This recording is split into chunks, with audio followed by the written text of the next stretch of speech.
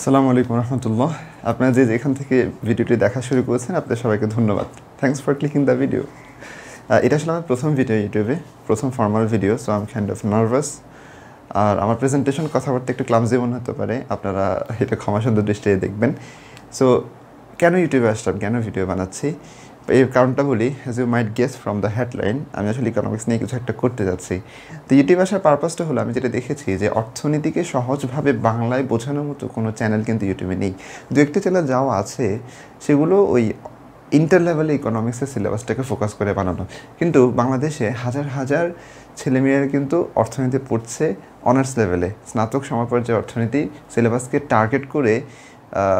সেই অর্থে কিন্তু কোনো অর্থনীতিকে মানে বোঝানোর, সহজভাবে বোঝানোর কোনো চ্যানেল ইউটিউবে নেই। আর ইউটিউবের মতো এত জনপ্রিয় একটা লার্নিং প্ল্যাটফর্মকে ইউজ করে আমার মনে হয় অর্থনীতিকে আরও সমৃদ্ধ করার সুযোগ রয়েছে।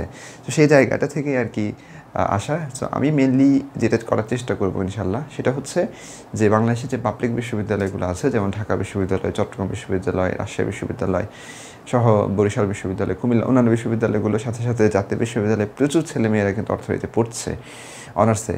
সো এই বিশ্ববিদ্যালয়গুলোর সিলেবাসটাকে টার্গেট রেখে অর্থনীতির ডিফারেন্ট কোর্সে ভাগ করে, যেমন macro economics, micro economics, statistics, mathematical economics এবং ইকোনোমেট্রিক্স, ইকোনমিক ডেভেলপমেন্ট, ইন্টারন্যাশনাল ট্রেড, এই ধরনের কোর্সগুলোকে ভাগ করে আলাদা আলাদা কোর্সের আন্ডারে আলাদা আলাদাভাবে ভিডিও আপলোড করা, যাতে করে যারা অর্থনীতিতে পড়ছেন বিভিন্ন বিশ্ববিদ্যালয়ে তারা একটু উপকৃত হতে পারেন। তো এর আগে আমি আমার পরিচয়টা দিয়ে নিই। আমার নাম আবদুল্লাহ দিদার, আপনি আমাকে আবদুল্লাহ বলে ডাকলেই হবে। আমি অর্থনীতি বিভাগ চট্টগ্রাম বিশ্ববিদ্যালয়ে পড়ছি, মাস্টার্সে এবার। সো অনেক দিন ধরেই অর্থনীতির সাথে আছি এবং অনেককেই পড়িয়েছি, পড়ানোর অভিজ্ঞতাও আছে। আর অর্থনীতির সাথে ভাগ্য জুড়ে গেছে, তো অর্থনীতি একটা প্যাশনে কাজ করে এই জন্য। So R without further any delay, let's get started. আজকের ভিডিওটা খুবই একটা ইন্ট্রোডাক্টরি পার্ট হবে, একদম থিওরিটিক্যাল কথাবার্তা। সো প্রথমে আমরা জানার চেষ্টা করবো যে what economics is all about. আসলে ইকোনমিক্স বলতে আমরা কী বুঝি। So that's a really good point to start. What is economics? Economics বলতে আমরা সাধারণত যেটা বুঝি সেটা হচ্ছে যে আসলে আপনি কীভাবে আপনার সময় এবং আপনার সীমিত সময়, সীমিত রিসোর্স, সীমিত সম্পদকে কাজে লাগিয়ে আপনি আপনার ওয়েলবিইংটাকে ইমপ্রুভ করবেন, সেটার একটা social science. So economics is kind of A social science. অনেকে এটাকে সায়েন্সও বলে থাকেন। অত্যাধিক মাত্রার ম্যাথমেটিক্যাল ইমপ্লিকেশনের, গ্রাফিক্যাল এক্সপ্লেনেশন, ইলাস্ট্রেশনের জন্য।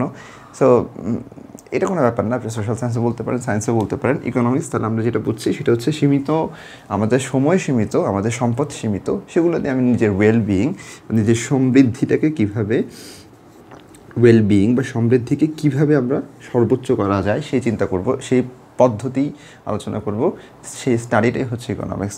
সো এই ক্ষেত্রে আপনারা বুঝতেই পাচ্ছেন যে ওয়েলবিইংয়ের কথা যখন বলছি, নিজের কথা যখন বলছি, সেখানে ইকোনমিক্সের একটা বেসিক কাজ হলো নিজেদের সেলফ ইন্টারেস্টটাকে প্রায়োরিটি দেওয়া। অর্থাৎ economics is always motivated by self interest, অর্থাৎ নিজের ব্যাপারে, মানে আমি ভালো থাকবো, ব্যাপারটা এরকম। সো এটার হয় কি, আপনি যদি আমি আমার সেলফ ইন্টারেস্ট দেখি, আপনি যদি আপনার সেলফ ইন্টারেস্ট দেখেন, সে যদি তার সেলফ ইন্টারেস্ট দেখে, এভাবে করে কিন্তু সামগ্রিকভাবে একটা নেশন, একটা জাতি, একটা দেশ, একটা মহাদেশ, পৃথিবীর সেলফ ইন্টারেস্ট কিন্তু এনশিওর হয়ে যায়।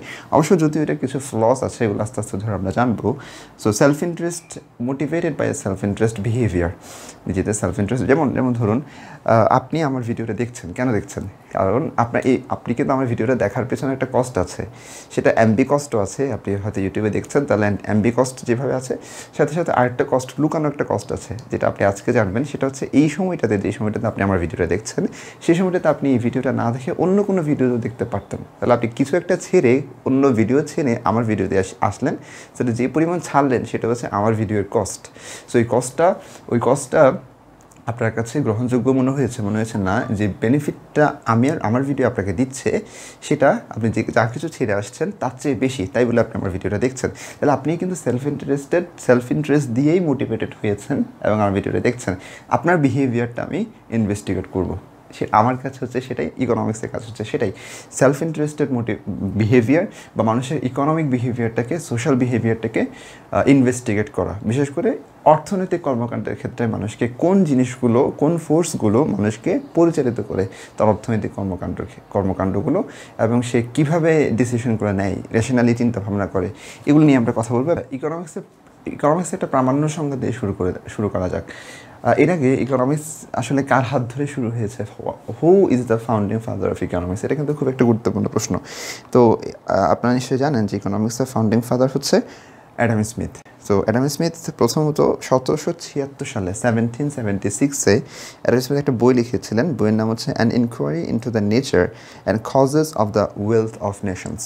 সো এই বইটার মাধ্যমে মোটামুটি ফর্মাল ইকোনমিক্সের যাত্রা শুরু হয়েছে। এর আগে অবশ্য পলিটিক্যাল ইকোনমি নামে এটা ছিল। সো এরপর থেকেই ইকোনমিক্স শুরু হয়েছে। এরপর আলফ্রেড মার্শাল এসে 1890 সালে সেটাকে পুরো স্ট্রাকচার, পুরো ফ্রেমওয়ার্কটা দাঁড় করিয়েছেন। এরপর আরও অনেক ক্লাসিক্যাল ইকোনমিক্স এসেছেন। পরবর্তীতে ইকোনমিক্সের ডিফারেন্ট স্কুল অফ থট হয়েছে, সেগুলো নিয়ে আমরা ইকোনমিক ডেভেলপমেন্ট ইনশাল্লাহ যদি সুযোগ হয় তাহলে আলোচনা করব। তো অ্যাডাম স্মিথের ইকোনমিক্সের সংজ্ঞাটি ছিল খুবই সিম্পল। তিনি বলেছিলেন, a science, economics is a science which ইনকোয়ার্স into the nature and cause of wealth of Nations.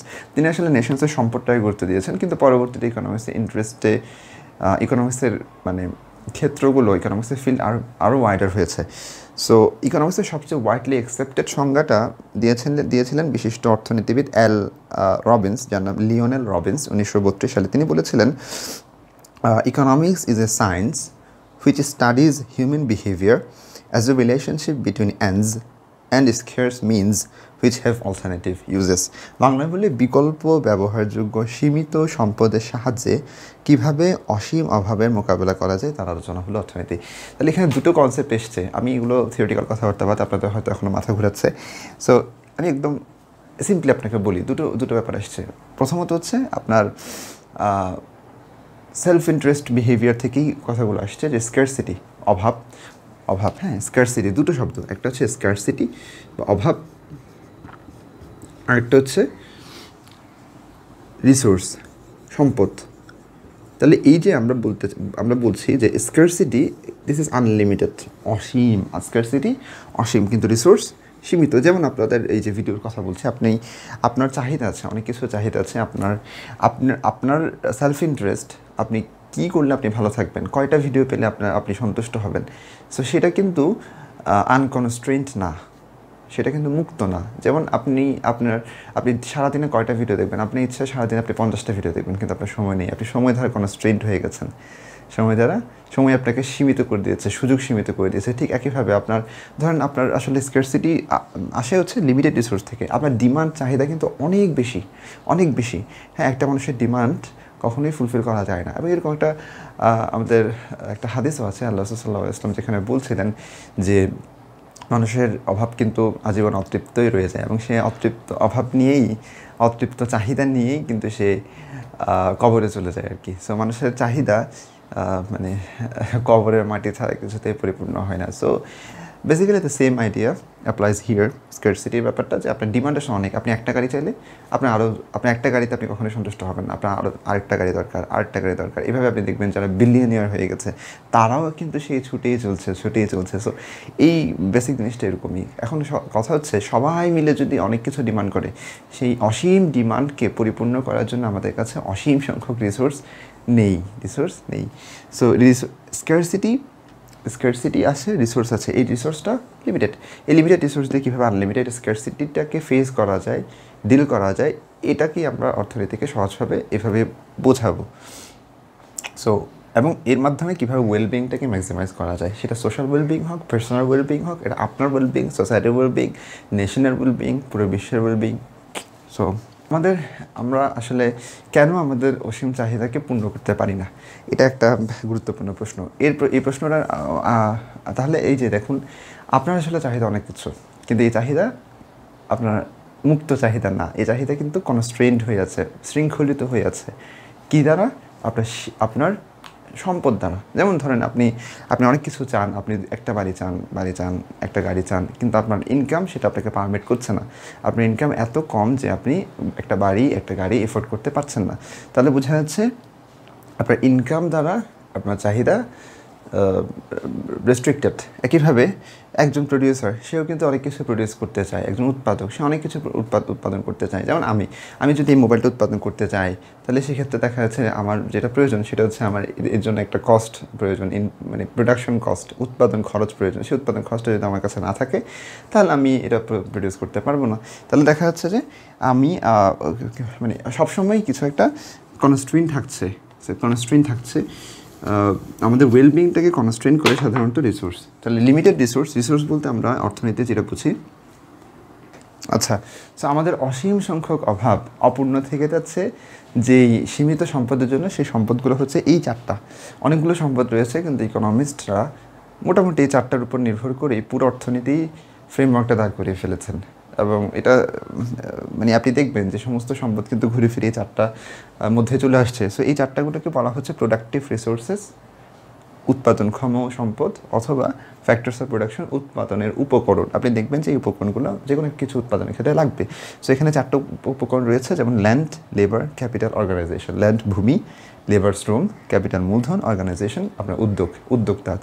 তাহলে এই চারটা বিষয়ে এগুলো কনস্ট্রেন্ট বলেই, এগুলো সীমিত বলেই আপনি এই সীমিত ল্যান্ড, সীমিত লেবার, সীমিত ক্যাপিটাল, সীমিত অর্গানাইজেশন ব্যবহার করে আপনার অসীম চাহিদাটা পূরণ করা সম্ভব হচ্ছে না। তাহলে ল্যান্ড, লেবার, ক্যাপিটাল, অর্গানাইজেশন এগুলোর ব্যাপারে বলার আগে আমি প্রথমে অর্গানাইজেশন দিয়ে শুরু করি। অর্গানাইজেশন হচ্ছে আপনি হঠাৎ আইডিয়া পেলেন, তো হঠাৎ আইডিয়া আসলো যে আপনি এরকম একটা মোবাইল বানাতে চান, আপনি বানাতে চান। আর প্রথমে আপনি করবেন কি, এটা আপনার আইডিয়া, আপনি মোবাইল বানাতে চান। সো আপনার কাজ হচ্ছে আপনি মার্কেটটা পারসিভ করার চেষ্টা করবেন। আসলে মার্কেটে যারা কনজিউমার্স এখন আছে, কনজিউমার মানে ভোক্তা, প্রডিউসার মানে উৎপাদক। আচ্ছা, এখানে একটা কথা বলে রাখি যে একটা মার্কেটে দুটো ফোর্স সাধারণত থাকে। একটা ফোর্স হচ্ছে কনজিউমার, এখানে লিখি, একটা ফোর্স হচ্ছে প্রডিউসার বা উৎপাদক, প্রডিউসার্স। অন্য ফোর্স হচ্ছে কনজিউমার্স, ভোক্তা। Producers, consumers. সো প্রডিউসার্স হচ্ছে আপনি যদি এরকম একটা মোবাইল বানাতে চান, তাহলে আপনি হচ্ছেন সেই মোবাইলের প্রডিউসার, এবং যে আপনার থেকে মোবাইলটা কিনবে সে হবে আপনার এই মোবাইলের কনজিউমার, ভোক্তা। তাহলে আপনি যদি প্রডিউসার হতে চান, প্রডিউসার হওয়ার আগে আপনার প্রথমে হতে হবে কি, এন্টারপ্রেনার। হ্যাঁ, ঠিক আছে, আপনি হঠাৎ আইডিয়া করলেন যে এরকম একটা মোবাইল আপনি বানাতে চান। সো আপনি করবেন কি, আপনি মার্কেট অ্যানালাইজ করবেন। কীভাবে?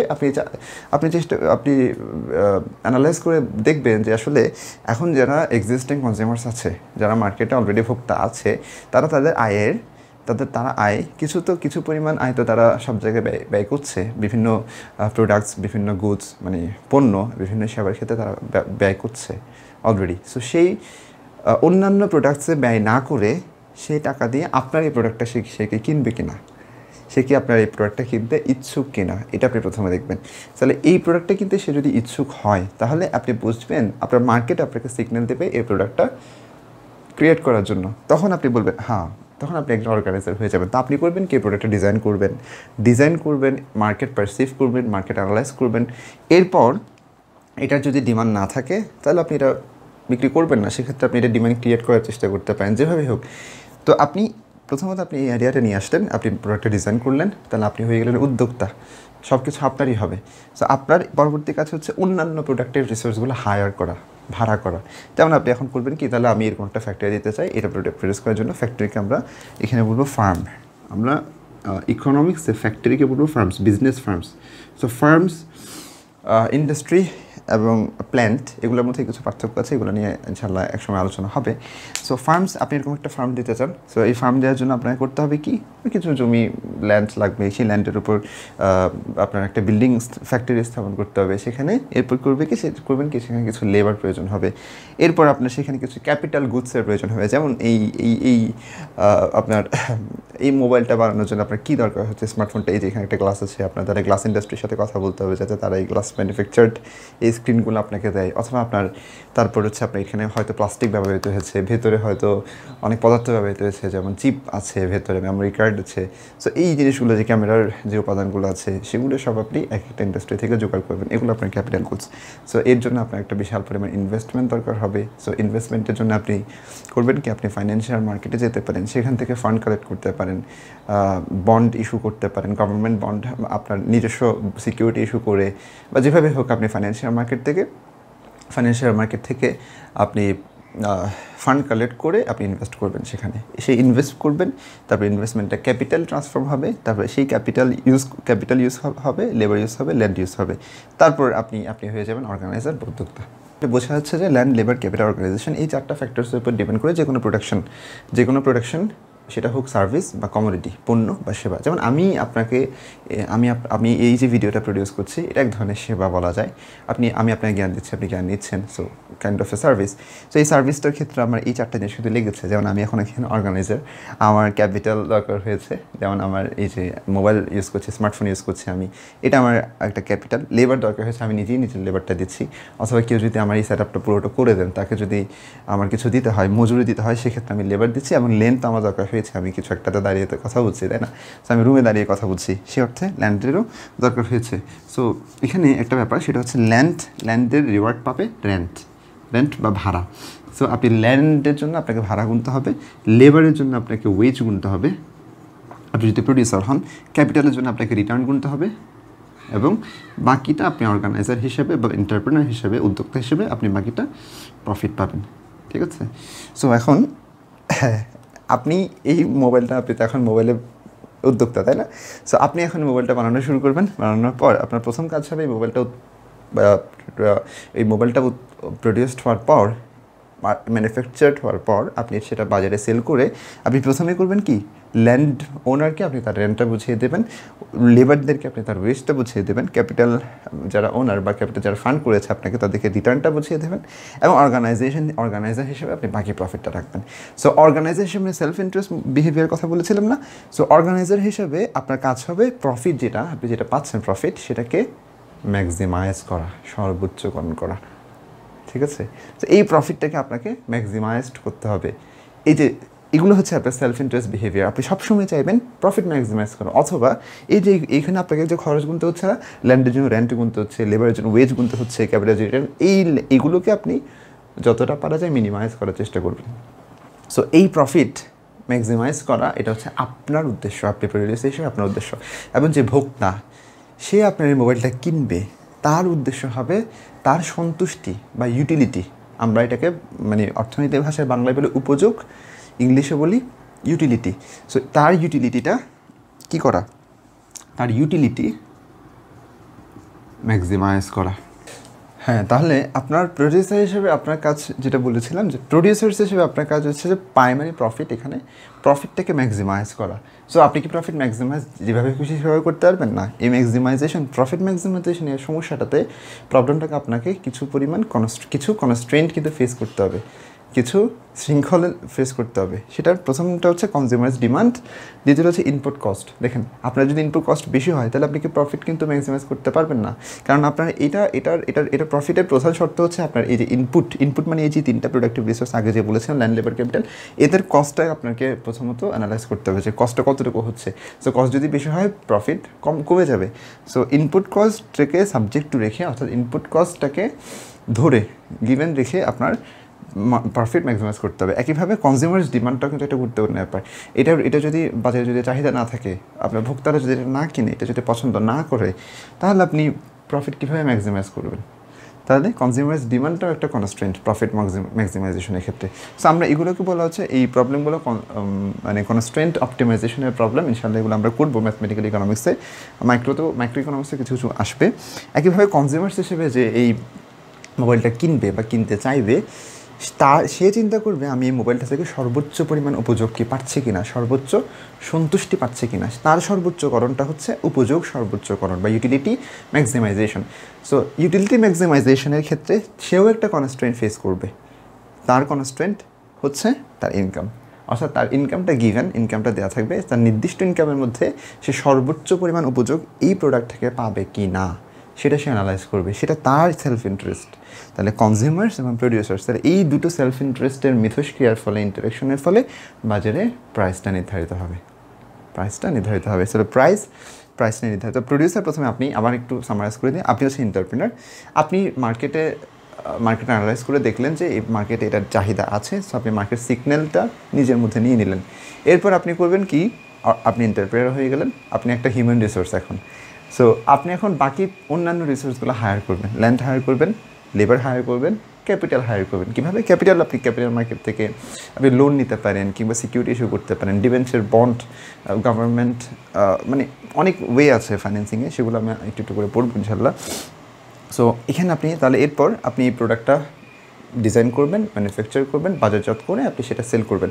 সেল করে আপনি ল্যান্ডকে তো রিটার্ন দিয়ে দেবেন, লেবারকে ওয়েস্ট দিয়ে দেবেন, ক্যাপিটালকে রিটার্ন দিয়ে দেবেন।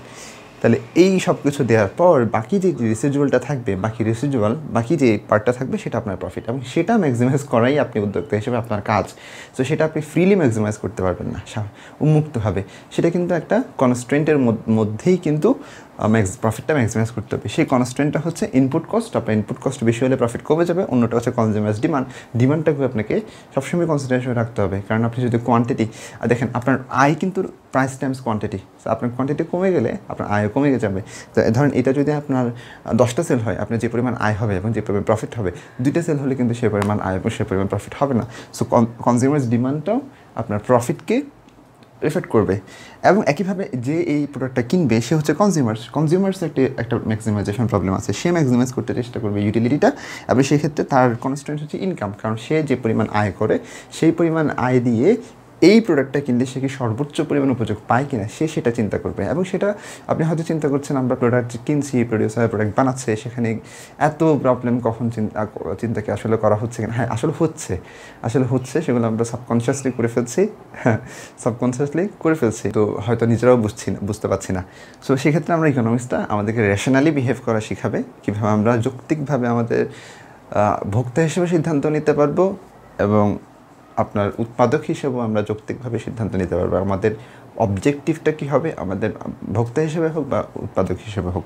তো এখন এই কথাগুলো এসেছিল আপনার ওই সীমিত সম্পদ, অসীম অভাব থেকে। সো অসীম চাহিদা পূরণ করা সম্ভব না এই সীমিত সম্পদের জন্য, ঠিক আছে? এই সীমিত সম্পদ দিয়ে আমি এটা প্রডিউস করেছি, আপনিও মোটামুটি এই সীমিত সম্পদ, আপনার সীমিত আয় দিয়ে এটা প্রডিউসে কিনে যতটুকু পারা যায় আপনার উপযোগটা সর্বোচ্চকরণ করেছেন। এই হচ্ছে আপনার বেসিক আইডিয়া ইকোনমিক্সের, যে এভাবেই ইকোনমিক্সটা অ্যাপ্রোচ করে মানুষের। তাহলে economics is a social science that studies human behaviour. এখন অ্যালডারবিন্সের একটা সংজ্ঞার মধ্যে একটা কথা আছে, এমন রিসোর্স যেগুলো অল্টারনেটিভ ইউজ আছে, যেমন ধরেন আবার কনজিউমার বিহেভিয়ারে চলে যায় এগুলো। তাহলে আচ্ছা, এখানে একটা কথা বলে রাখি যে কনজিউমার্স যে ইউটিলিটি সে ম্যাক্সিমাইজ করছে সেটা তার consumer behaviour motivated by self interest. Producers যে প্রফিটটা ম্যাক্সিমাইজ করছে সেটা তার producer behaviour motivated by producers self interest, ঠিক আছে? অ্যাল রবিন্সের সংজ্ঞাটা আমরা যদি আরেকবার দেখি, অ্যাল রবিন্স যেটা বলছেন যে বিকল্প ব্যবহারযোগ্য সম্পদ। তাহলে এই প্রত্যেকটা সম্পদ কিন্তু সম্পদের বিকল্প ব্যবহার আছে। সো ধরেন আপনার কাছে একটা ল্যান্ড আছে, সো আপনি সেই ল্যান্ড চিন্তা করলেন যে এই ল্যান্ড দিয়ে আপনি আপনি চাইলে ধান চাষ করতে পারেন, আপনি চাইলে পাট চাষও করতে পারেন। তাহলে আপনি কি ধান চাষ করবেন না পাট চাষ করবেন, এটা আপনার বিহেভিয়ার, আপনি ঠিক করবেন। এবং একটা মার্কেট অ্যানালাইজ করে আপনি বলবেন যে কোন ধান চাষ করলে কি আপনার প্রফিটটা ম্যাক্সিমাইজড হয় given your consumers demand R input cost, নাকি পাট চাষ করলে আপনার প্রফিটটা ম্যাক্সিমাইজ হয় সাবজেক্ট আপনার কনজিউমার ডিমান্ড এবং ইনপুট কস্ট, ঠিক আছে? সো আপনি নাকি দুইটাই করতে পারেন, অথবা আপনি ওই জমিটাকে হাফ করে ভাগ করে কিছু অংশে ধান চাষ, কিছু অংশে পাট চাষ এভাবেও করতে পারেন given your consumers demand R input cost. নাকি তখন আপনার প্রফিটটা কি ম্যাক্সিমাইজ হচ্ছে কিনা। সো আপনি বসে এই অ্যানালাইসিসটা করবেন। এই যে বললাম বিকল্প ব্যবহারযোগ্য, সো একইভাবে ল্যান্ড, লেবার, ক্যাপিটাল কস্ট এই সবগুলো সীমিত, কিন্তু এর বিকল্প ব্যবহার আছে। আমি যদি এই মোবাইলটা, আপনি ওই প্রথম উদাহরণে ফিরে যাই, আপনি মোবাইলটা প্রডিউস না করে আপনি চাইলে একই রিসোর্স দিয়ে অন্য কিছু প্রডিউস করতে পারেন। যেমন এখানে প্লাস্টিক দরকার হচ্ছে, এই মার্কেটের প্লাস্টিক দরকার হচ্ছে, সো আপনি প্লাস্টিকটা দিয়ে মার্কেট তৈরি করতে পারেন। সো কাঁচামাল দিয়ে অনেক কিছুই করা যায়, ন্যাচারাল রিসোর্সগুলো দিয়ে আপনি অনেক কিছু তৈরি করতে পারেন। সো ন্যাচারাল রিসোর্সের বিকল্প ব্যবহার আছে, সব কিছুরই লেবারের বিকল্প ব্যবহার আছে। আপনি চাইলে গার্মেন্টসে কাজ করতে পারেন, গার্মেন্টস কর্মী, কেউ চাইলে অন্য জায়গায়ও কাজ করতে পারেন, একটা স্টিল ইন্ডাস্ট্রিতেও সে কাজ করতে পারে। সো লেবারেরও বিকল্প ব্যবহার আছে। সেই বিকল্প ব্যবহারগুলো কোন সিদ্ধান্তের ভিত্তিতে আপনার নেওয়া হবে সেগুলোও কিন্তু অর্থনীতি আপনাকে ঠিক করে দেবে। সো অর্থনীতির এই এগুলো পড়ার পর আমাদের যেটা বোঝার ব্যাপার সেটা হলো অর্থনীতির কিছু ফান্ডামেন্টাল কোয়েশ্চেন্স আছে, কিছু প্রশ্নের উত্তর দেওয়ার চেষ্টা করে পুরো অর্থনীতি। আমাদের পুরো অর্থনৈতিক জীবনে 3টা প্রশ্ন মোটামুটি ঘুরপাক খাই। 3টা প্রশ্ন করে একটু দেখে নিই। ফান্ডামেন্টাল কোয়েশ্চেন্স অফ ইকোনমিক্স 3টা। প্রথমটা কি? What to produce, how to produce, for home to produce. আপনি কী প্রডিউস করবেন, হাউ টু প্রডিউস সেটা কীভাবে প্রডিউস করবেন, ফর হোম টু প্রডিউস এবং কার জন্য প্রডিউস করবেন। এই 3টা কোয়েশ্চেন্সে কিন্তু ইন জেনারেল বেসিক্যালি প্রাইস দিয়ে আপনার রিজলভ করা যায়। দেখেন প্রাইস দিয়ে রিজলভ করা যায় কীভাবে আমি আপনাকে বলছি। যেমন হোয়াট টু প্রডিউস, যেমন আমি এই ভিডিওটা বানানোর আগে আমি চিন্তা করছি আমার স্কিল আছে, আমার সীমিত সম্পদ আছে, আমার কিছু একটা করার ইচ্ছেও আছে, তো সব কিছু মিলে আমি কী করতে পারি, হোয়াট টু প্রডিউস। সো আমি চিন্তা করলাম আমি ভিডিও বানাবো, so I am going to make a service, I am going to produce a service. So এটা হচ্ছে হোয়াট টু প্রডিউস। এখন কথা হচ্ছে যে আমি আসলে সিগন্যাল পাচ্ছিলাম কারো থেকে, অনেক ছোটো ভাই আমাকে বলেছে যে ভাই আপনি কেন ইউটিউব ভিডিও বানান না, সো সবার এতে সুবিধা হবে। সো আমি মার্কেট থেকে সিগন্যাল পাচ্ছিলাম, যদি এখানে ট্রানজ্যাকশনাল কোনো ব্যাপার নেই, তাও বোঝার সুবিধার্থে বললাম হাউ টু প্রডিউস। এখন আমি চিন্তা করলাম কীভাবে প্রডিউস করবো, আমার কী দরকার হবে, আমার খরচ কীভাবে কতটুকু আসছে। সো এই বিষয়গুলো, যেমন আমার এখানে একটা বোর্ড কিনতে হয়েছে, আমার মার্কেট কিনতে হয়েছে, এইগুলো হচ্ছে আমার খরচ। হ্যাঁ, তো এই হাউ টু প্রডিউস। এবং এই সময়টাতে আমি ভিডিও না বানিয়ে অন্য অনেক কিছু করতে পারতাম। আমার মা কাজ করছেন কিচেনে, আমি তাকে হেল্প করতে পারতাম সেখানে, অথবা আমি পড়াশোনা করতে পারতাম, আমি কোরআন পড়তে পারতাম, তো অনেক কিছু করতে পারতাম। So how to produce. So ওইটা না করে আমি কীভাবে কেন হোয়াট টু প্রডিউস, মানে ওই সব কিছু ছেড়ে দিয়ে আমি ভিডিও বানাচ্ছি। সো সেক্ষেত্রে আমার হাউ টু প্রডিউসের ব্যাপারটা এসেছে যে কী পরিমাণ কস্ট আছে এবং কীভাবে আমি ভিডিওটা বানাবো, সেট আপটা কীভাবে হবে, কাকে হায়ার করবো, কী দরকার হবে, কোন প্রোডাকশন টেকনিক ইউজ করবো সেটা, এবং ফর হোম প্রডিউস কার জন্য প্রডিউস করবো, আপনার জন্য প্রডিউস করবো। আমি প্রথমেই বলেছি যে অর্থনীতি বাংলাদেশ বা পাবলিক বিশ্ববিদ্যালয় অর্থনীতি বিভাগে যারা পড়াশোনা করছেন তাদের জন্য আমি প্রডিউস করবো। So for home to produce, এই তিনটা কোয়েশ্চেন্সেরই আপনার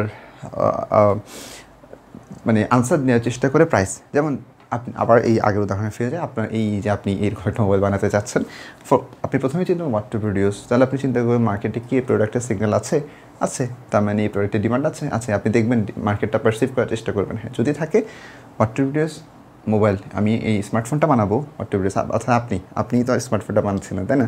সো হোয়াট টু প্রডিউস মানে আপনি স্মার্টফোনটা বানাবেন, হাউ টু প্রডিউস কীভাবে বানাবেন। এখন আপনার এই স্মার্টফোন তাহলে হোয়াট টু প্রডিউসের ব্যাপারটা সেরকম যে কনজিউমার্স বা ভোক্তা যে এটা কিনবে, বায়ার্স, তারা আপনার থেকে সেটা কত দামে কিনতে চায়, সেই দামটা কি আপনার কষ্টের সাথে সঙ্গতিপূর্ণ কিনা। সো দাম হোয়াট টু প্রডিউস, দামটাই সে নির্ধারণ করছে, বাজার মূল্য হোয়াট টু প্রডিউস। এবং সেটা প্রডিউসার এবং কনজিউমার এই দুটোর ইন্টারাকশনের ফলেই কিন্তু দামটা নির্ধারণ হয়, আমি আপনাকে এটা আগে বলেছি।